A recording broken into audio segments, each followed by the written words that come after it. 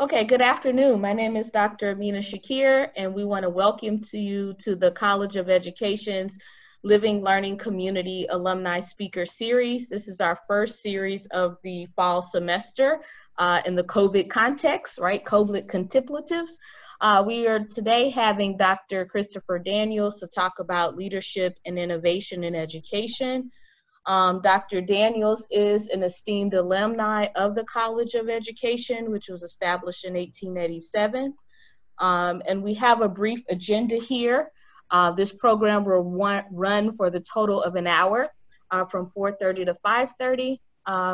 My name is Dr. Amina Shakir. I am the director of the Candidate Empowerment Center in the College of Education, as well as the liaison for the living learning community here in the College of Education. So we want to welcome all of you today. A special welcome to Dr. Daniels, also to Mr. Moyes for bringing his EDG 1072 College Success and Beyond class. So we will now have a brief introduction of Dr. Daniels given by one of our fall 2019 cohort LLC members who maintained a 4.0 GPA for the entire year. Never get tired of saying that, Ms. Sydney Offord. Hello everyone, my name is Sydney Offord. I'm a second year elementary education scholar from the 301 DMV, and I'm here to introduce Dr. Daniels today. So Dr. Daniels is a renowned scholar in the field of Africana studies. He has written numerous books, articles, and given lectures in several countries around the world. He is a graduate of FAMU's College of Education, and he received his PhD from Howard University.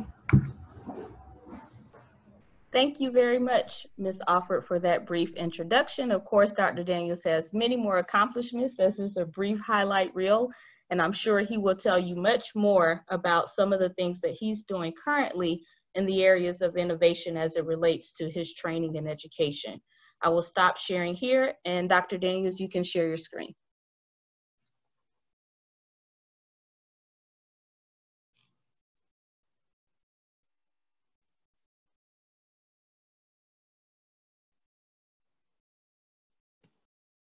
Okay, thank you for the introduction. I really appreciate the opportunity to be here.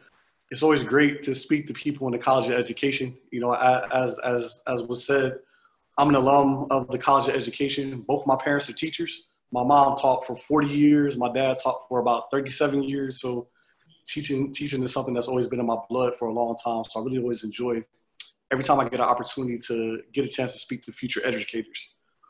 In particular, in times like now, right? So we are seeing, you know, our field of education is being rapidly transformed. A lot of things are changing. Maybe some of them will be permanent. Maybe some of them are temporary. We don't know, right? However, one thing that we do know is that leadership and innovation at this time in our history are very, very, very, very critical, right? So what I'm gonna do is basically just kind of, you know, speak for a few minutes, go through a couple of key slides. If someone has a question, maybe they can put it in the chat. Or if not, you know, we'll just have a general kind of question and answer session at the end.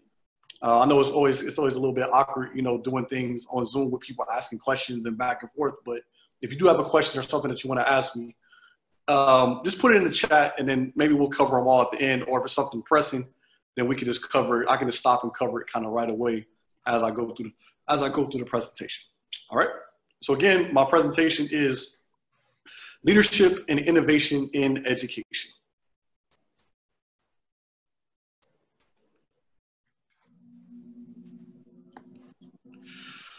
So leadership is a combination of measurable and unmeasurable components, right? So when you think of a leader, there's a lot of things that you can measure. So you could say, okay, you know, their students did this well on certain standardized tests, or their students had a certain GPA. You know, there's measurable components of leadership. But then there's unmeasurable components that deal with issues like how you make people feel, how you motivated them, how you help them to improve. These are some of the kind of the unmeasurable components of leadership that a lot of times people look over, but are honestly just as important as the measurable outcomes. So one of the things that is fortunate, unfortunate, however you want to look at it in education, a lot of times, like for example, we have school grades, right? So you go to a school and they say, well, this is a B school, This is a C school, this is a D school, this is a whatever school, right? So that grade is the measurement for what is happening in that school. That's not necessarily reflective of the effort of the teachers, the effort of the administrators, the efforts of the staff who work at the school is not always reflective, right? So sometimes a lot of the progress and the great work you've done, it doesn't go measured, it's not measured, but you're still a good leader in spite of the fact that maybe you won't get the recognition that you probably deserve. So there are 4 keys for being an effective leader. The first is being able to clearly articulate the vision and the purpose of your actions, right? So, you know, sometimes when we grow up, our parents say, because I said so, or just because, you know, they didn't really necessarily like to explain. So a lot of us have derived our leadership style from our parents or our elders who come from an era where, you know, you didn't really have to explain things to people. You just told them to do something and then they just did it because that's how it's always been done, or because someone who was older than you said so. However, you know, as a leader, that's not always the most effective way to go about doing things, right? What you really want to be able to do is you really want to be able to explain to people exactly what you want, and then not only what you want, but also why you want that, right? Because when people understand the purpose, if there's any variations, any deviations, they can adapt a lot better because they understand the vision and the overall purpose of what you're trying to do. So that's number 1. Number 2 is to be able to gain buy-in from those you lead and aligning interests and objectives. So again, when you're a leader, you want the people who you are leading to buy into what you're doing, right? So for example, I don't know, you know, a lot of us probably are football fans or sports fans. When you hear coaches talking, they talk about people buying into the system, believing in the system, and doing their job. That's one thing Bill Belichick, you know, the coach of the New England Patriots, he talks about that all the time. His favorite saying is, do your job, right? And what he means by that is that all you need to do is what we told you to do. And if everyone does what he tells you to do, then the system will work, right? And that's what we call buy-in.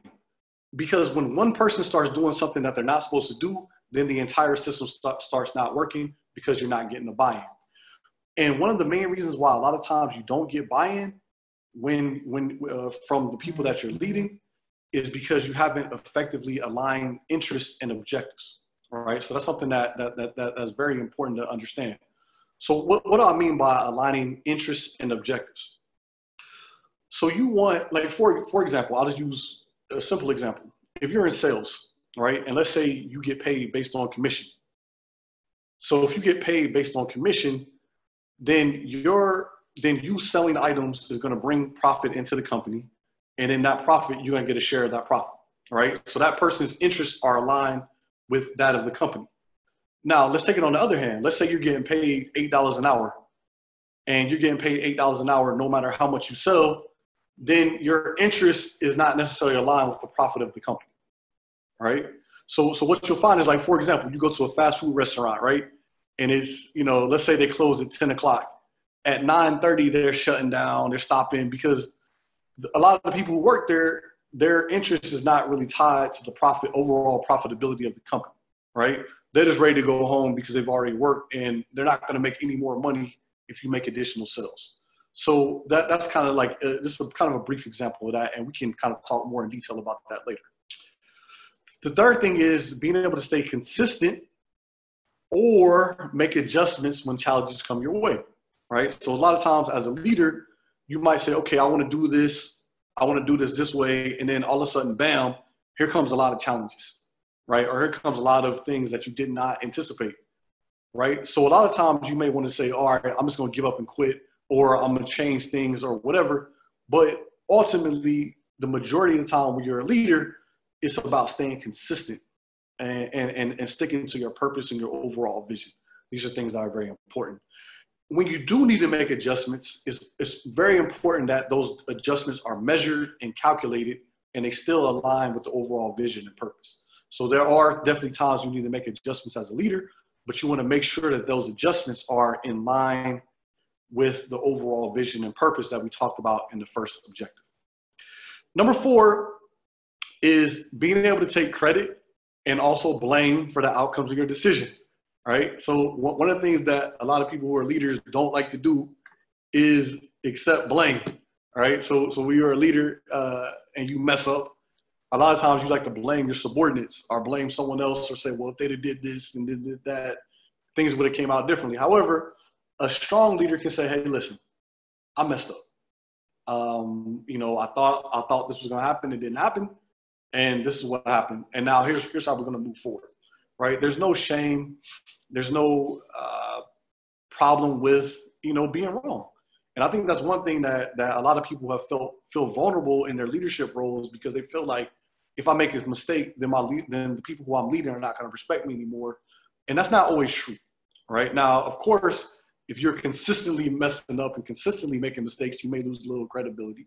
However, being able to have the humility to admit when you're wrong goes a long way. And also not being afraid to take credit for when you do a good job, all right? So a lot of times people are taught to be humble and, not, kind of pat themselves on the back or toot their own horn. But you also have to do that as well, especially in this era, right?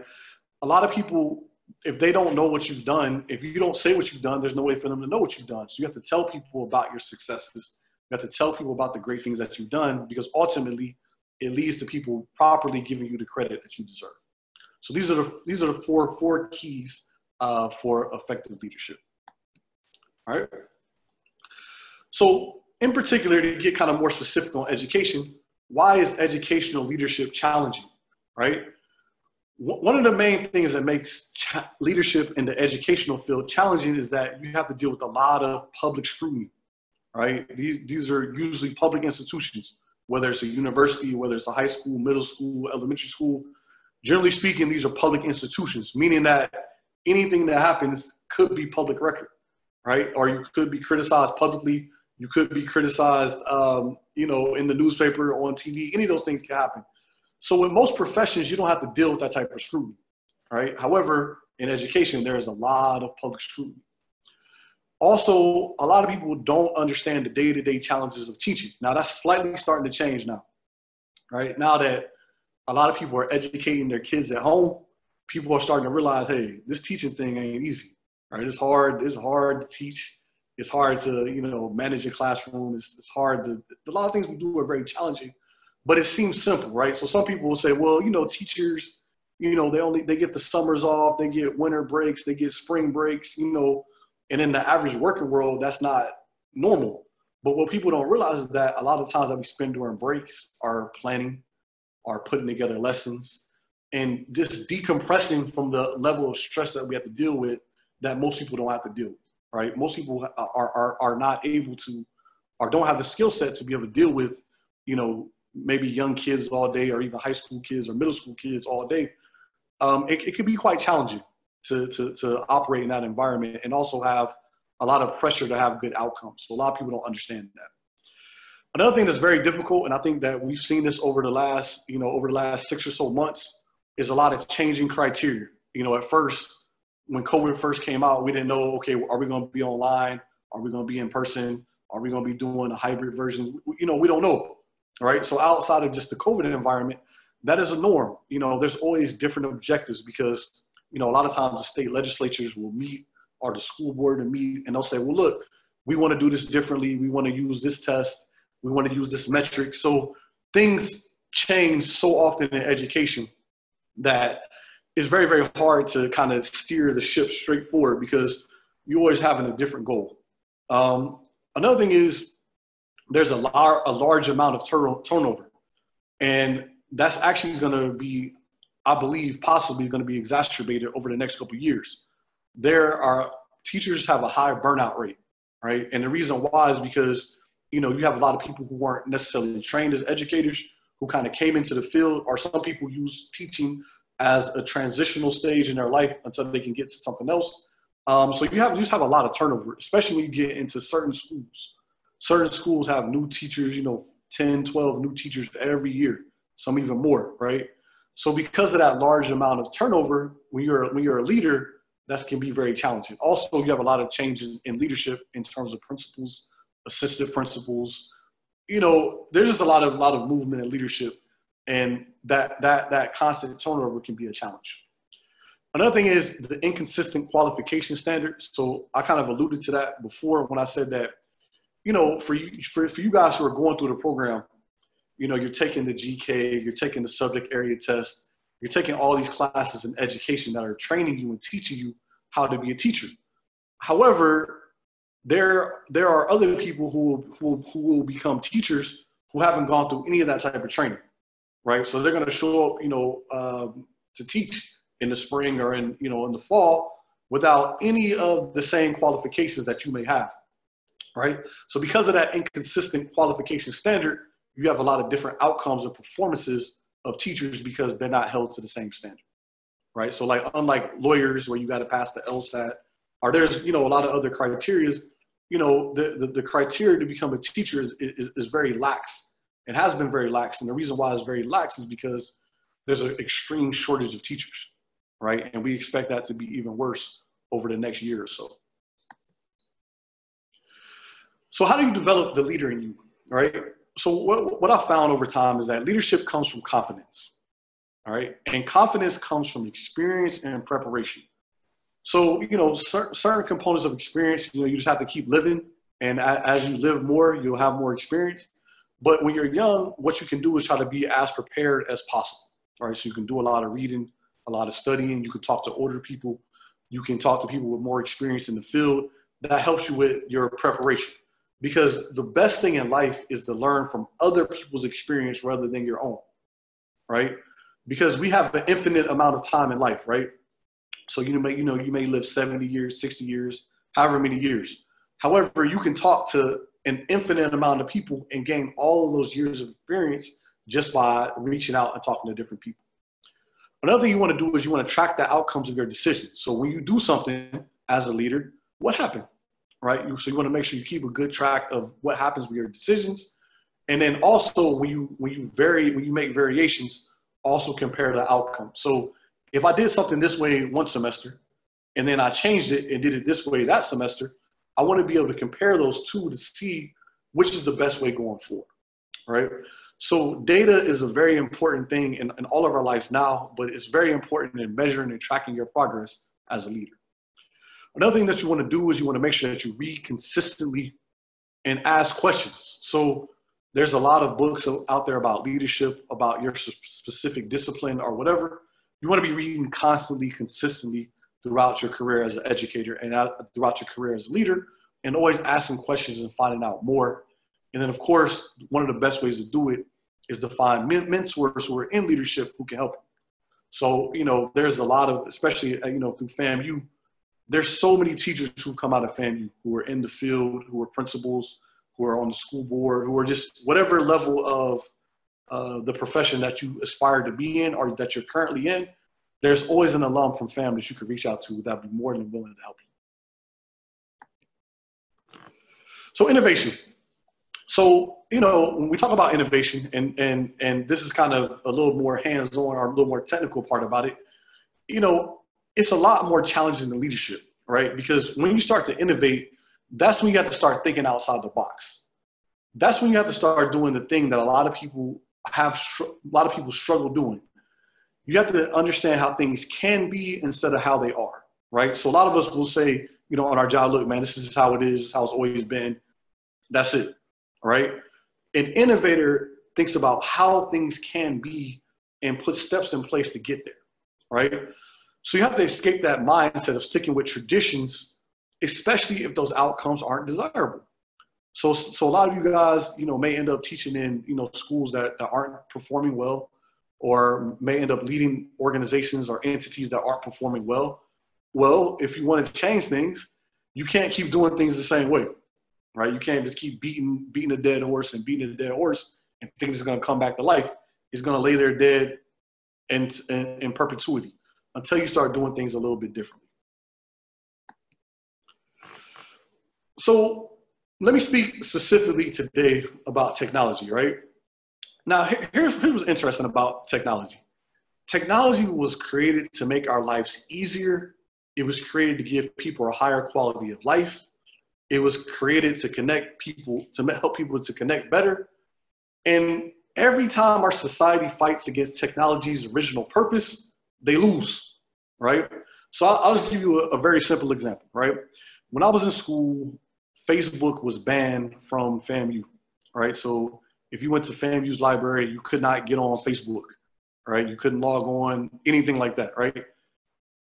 But Facebook was so powerful that, you know, a few years later, when I came back and started working at the university had a Facebook page, right? So just imagine in the, you know, I would say 3 or 4 year time frame, the university went from banning Facebook use at all on campus to having a Facebook page and using it to promote what's happening at the university, right? And you see now how much the university and all universities rely on Facebook. So it just shows you that you cannot fight against technology in its original purpose because you'll always lose, right? Technology is undefeated. And we're in one of those moments right now, right? Where technology is really penetrating the field of education in ways that it never has. And we have to do it right if we're gonna win in the long run. So one of the negatives that we're seeing right now, and I'm pointing this out because I believe this is going to be an opportunity for a lot of you guys, is that we have a lot of non-native technology users who are in leadership positions right now, right? So what I mean by that, and it's not necessarily based on someone's age or someone's, you know, background. I mean, it can be tied to that. However, it's really about, do they understand technology? And what's happening now in a lot of workplaces and a lot of environments is that you have non-native technology users who are using technology to reinforce toxic work cultures and habits, right? Excessive meetings, excessively long meetings, overstepping people's work-life personal balances, you know, a lot of different things like that. A lot of that's happening right now. You'll see, you know, as we kind of transition through out of the emergency stage of the pandemic, what you're going to see is that a lot of people are going to be complaining about being overworked, about work-home boundaries being, you know, blurred, things like that. And a lot of people are using technology not in a positive way, actually in a negative way, all right?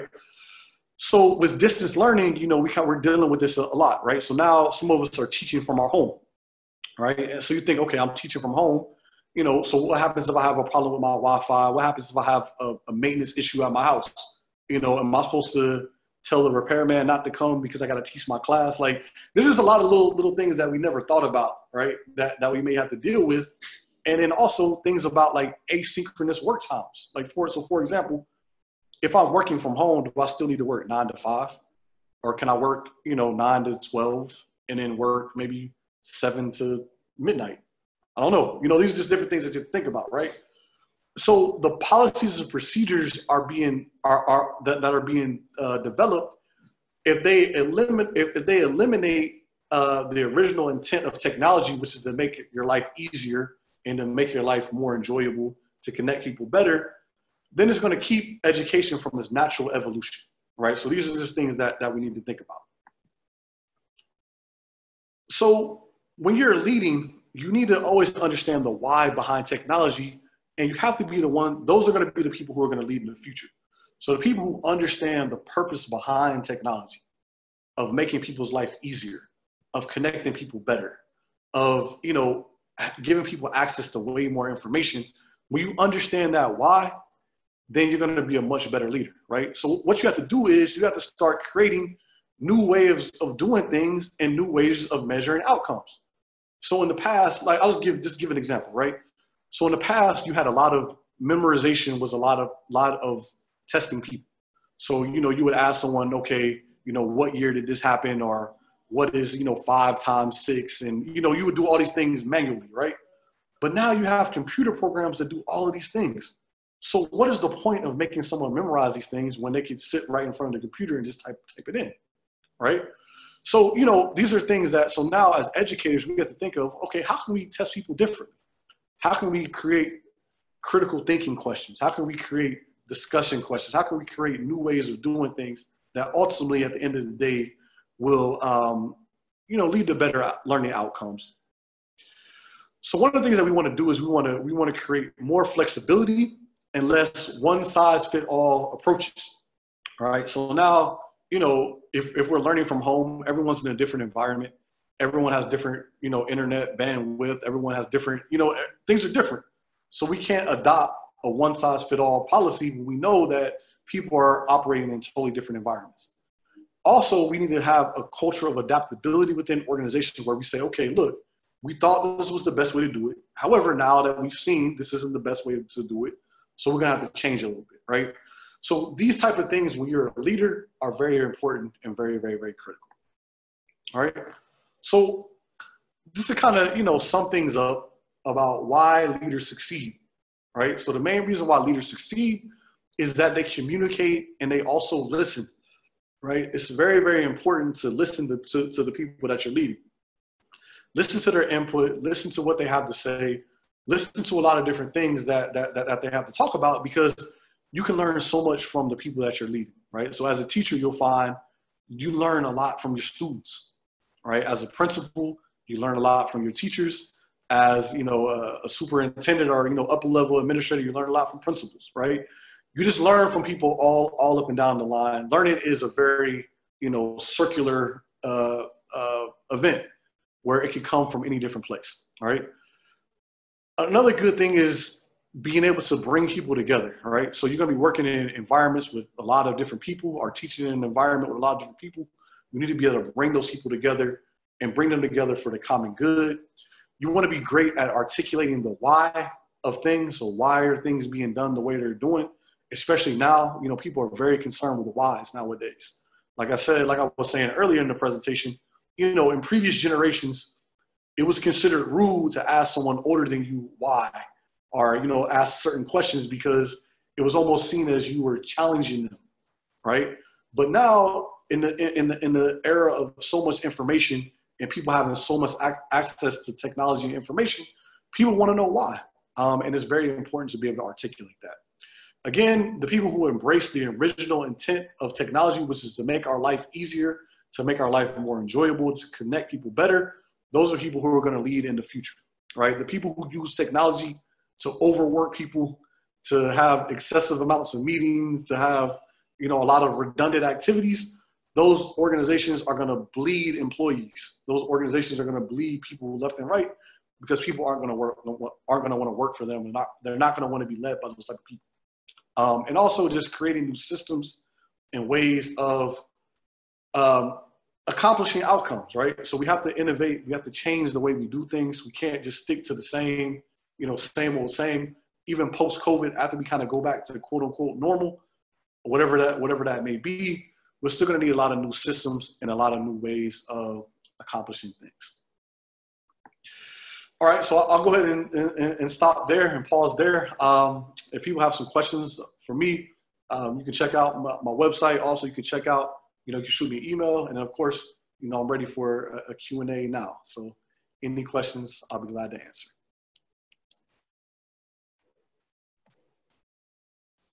Thank you so much, Dr. Daniels. Thank you. I have a response. Doc, great job. Number one, Thank you. Leadership is my piece. So my question to you is, how do you feel, or what do you think in terms of our new students as they matriculate? What are some of the things that they need to learn now in order to be prepared in a digital world as we continue to go through this process? Right. So I would say the number one thing is learning digital networking. That is very hard for a lot of people.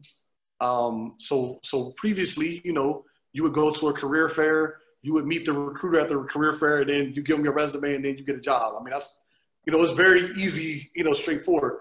But now these digital career fairs, those are some of the weirdest, just not non-native things. They're just very abnormal, right? Because, we have to always realize, right? There's something called the art of attraction, right? So it may not be, we talk about attraction, not necessarily boyfriend, girlfriend, or, dating attraction, but there's an attraction that you draw from people naturally from in-person interaction, right?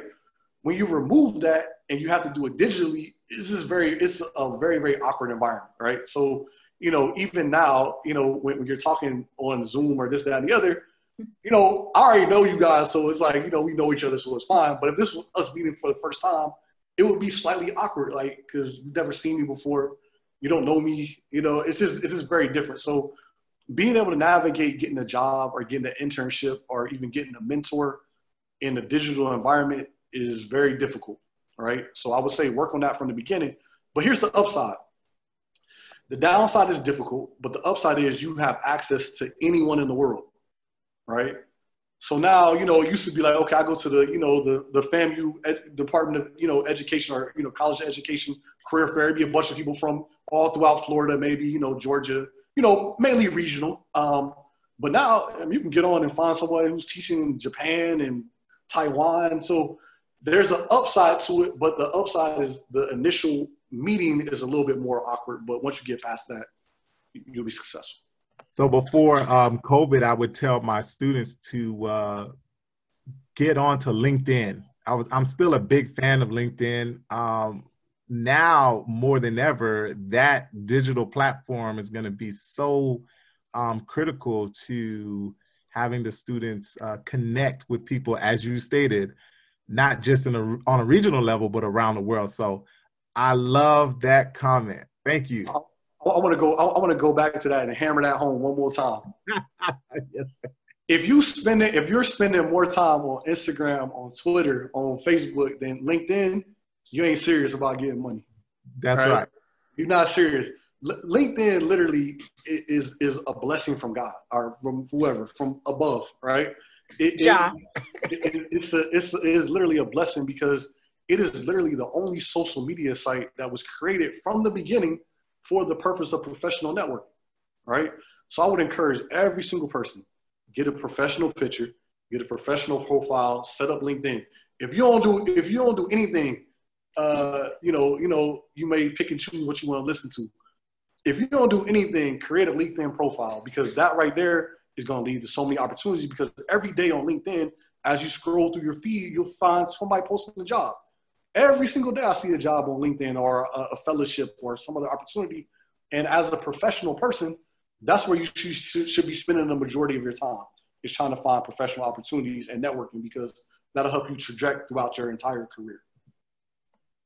And it also broadens your professional network, right? Because there may be people say, Dr. Daniels is in education, I'm in education, Mr. Moise is in education, but Dr. Daniels may know someone who's looking for somebody like me, who's a historian of medicine, to write a curriculum for something, right?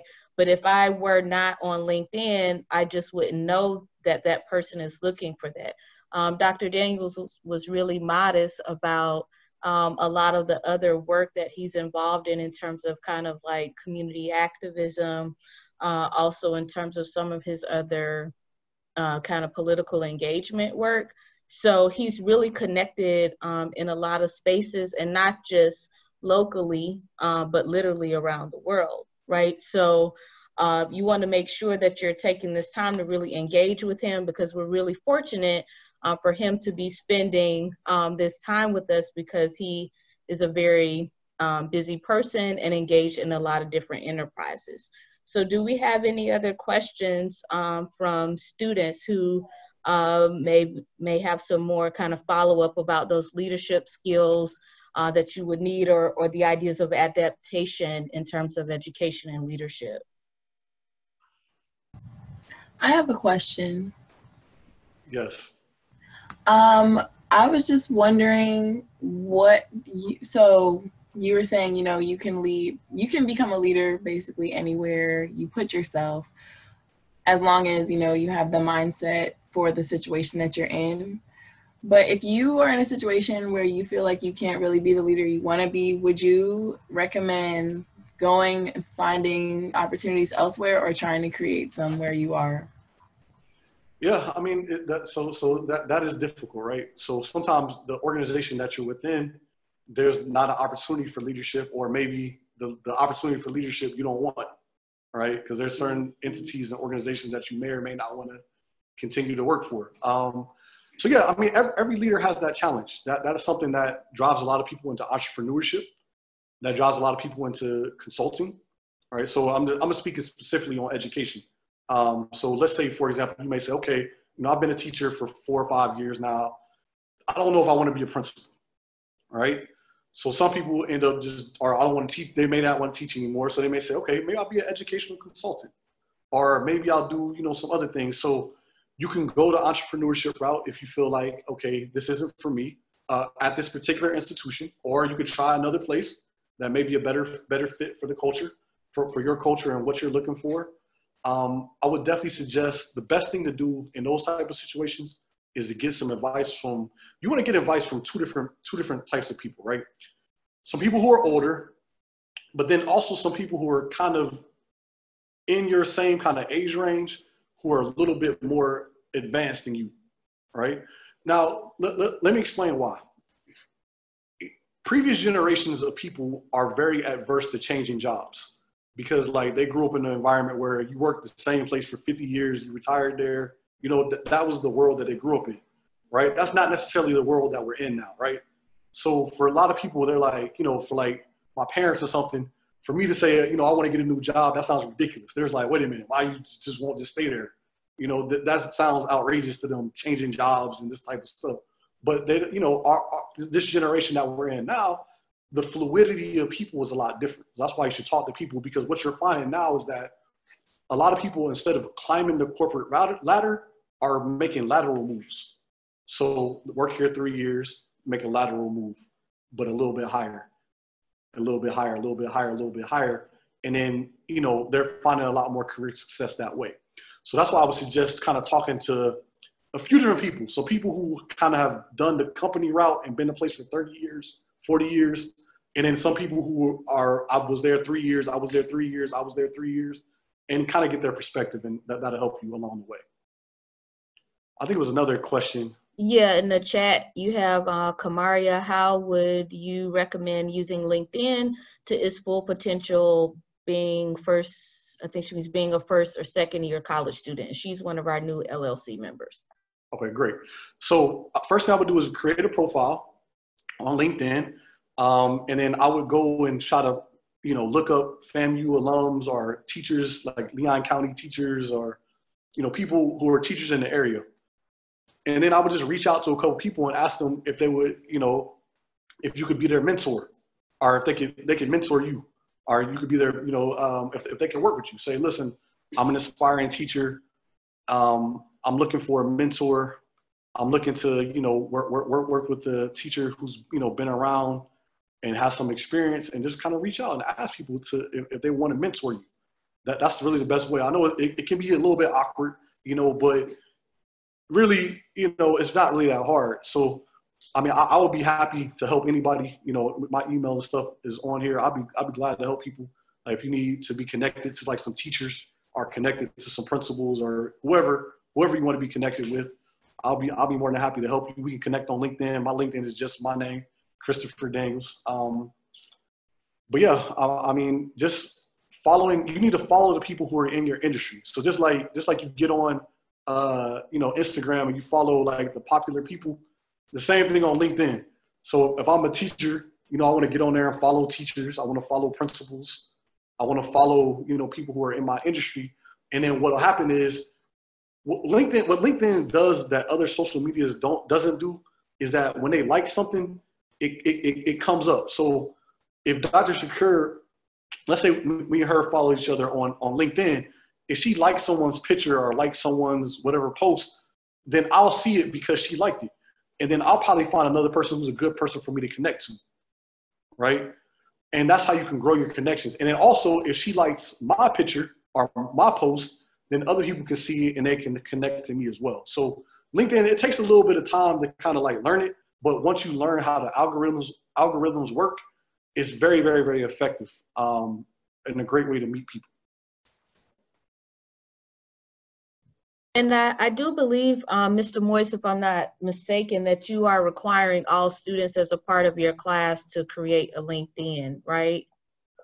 That is correct. Right. So, So one of the things that I want them to do is actually connect with you, Dr. Daniels, as well as Dr. Shakira and myself. Again, it is a great networking tool. So definitely take advantage of it. Yeah, I mean, and, you know, sometimes, you know, and this is, you know, having a little real talk. Sometimes when like your professors make you do something, you're like, oh, I want to do it. Oh, I want to do it. But I'm telling you, listen, like I said, they're lame. Trust me on this. Trust me on this one. You know, so maybe sometimes we might be a little bit off, but on this one, I promise you, it's a home run. LinkedIn is a home run. You will get to where you want. If you spend even half as much time on LinkedIn as you spend on Instagram or Twitter or whatever, you know, TikTok, whatever you want, I promise you, you'll get exactly where you want to go. You'll be connected to all the people you need to be connected with. The doors of opportunities will really open for you. So please, if you don't listen to nothing else, do that. And you already have your ring light and all your other accoutrements that you need to make a nice professional photograph. And that's something else we'll be talking about in our forums when we have our next forum on October 22nd, where we'll bring recruiters and people who look to intern, have you as interns. Any other questions for Dr. Daniels? Any other questions? Anybody want to add or any other questions? Okay, we don't have any other questions. Well, that was my little slide for questions.